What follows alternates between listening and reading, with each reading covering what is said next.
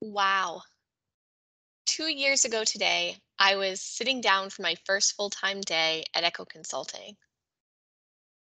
We have met so many amazing entrepreneurs, small businesses, growing teams, large organizations that truly care about our environment and our world and our ecosystem.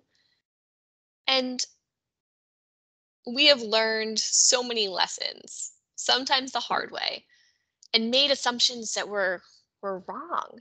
2 years ago, I would have said, I'm going out to work for myself.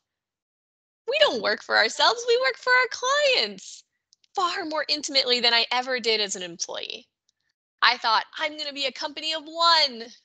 We're three strong and still growing.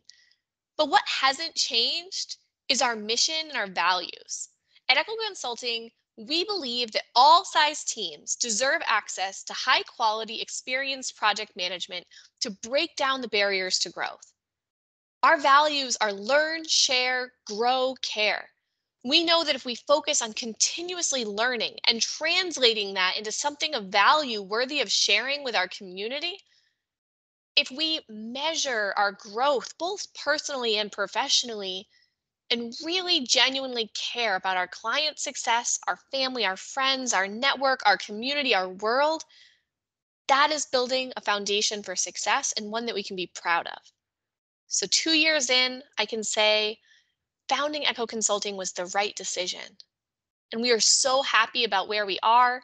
And we are so thankful for our amazing community that has supported us and our fantastic clients that continue to teach us. 2 years ago, I would have said, I'm here to offer project management services.